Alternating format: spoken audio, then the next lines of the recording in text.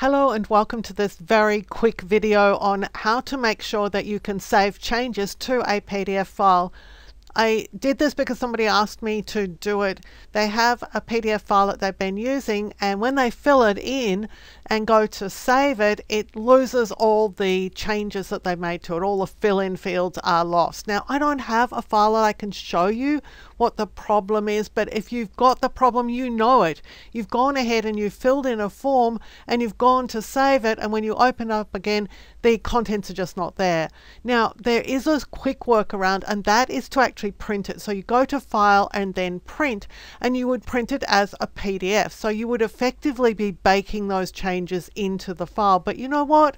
You have to remember to do that. And if you just save it because you save every other file once you've made changes to it, and then you realize that you've lost all your changes, then that's just a right royal pain. So let's have a look at the real solution, the one that is going to make sure that you and everybody else that you send this file to can actually save it.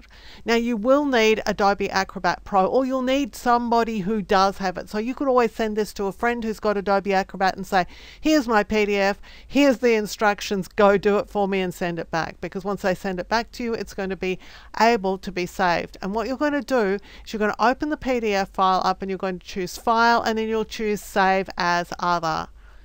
And then you'll go to Reader Extended PDF, and then you'll go to Enable More Tools, includes, you know what, Form, Fill, In and Save, which is exactly what the person who created that PDF did not do in the first place. And it's on them. They should have done this so that you could access. And if they didn't, then this is going to bite you. So all you're going to do is click this and go and save the file. And that version of the file can then be edited. So you can fill in the form fields, and then you can hit the save button, and it's going to save just fine. So test it before you do a really long document just to make sure you did it right. But that should be good to go.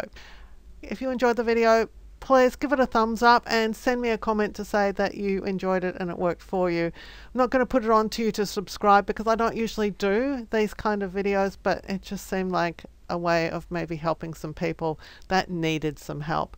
So until next time, I'm Helen Bradley. Thank you for joining me here on my YouTube channel.